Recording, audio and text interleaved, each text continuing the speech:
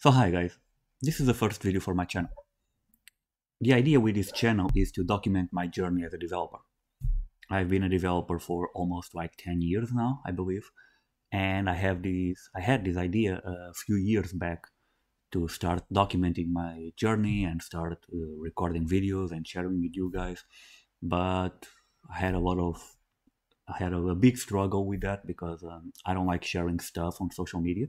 I'm a really private person. I don't share almost anything on social media or online about my life and about myself. I feel like all my social networks are about my dogs and memes, so almost close to nothing about me.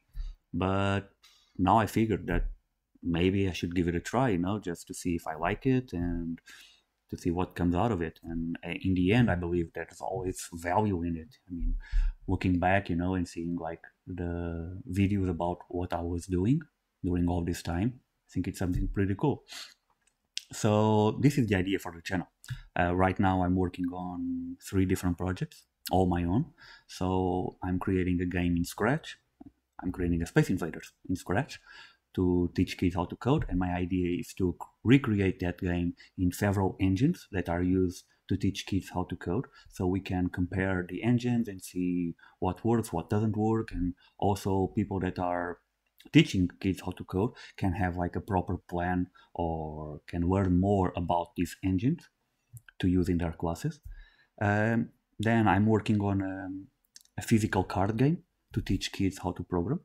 That's one of the other projects that I've been working on for the past few months. And I'm also developing a mobile app to find professional services online. It's like a directory of services. This comes from an idea that I had a few years back and a struggle that I had. And I'll go into more detail about each one of the projects on separate videos about each one of them. So this is just to give you an overview of what I'm doing and what you can expect to see on this channel. I mean, and this is it. I mean, I don't have a lot more to say right now. I mean, I hope you find this interesting and that you follow my journey, and I'll see you around.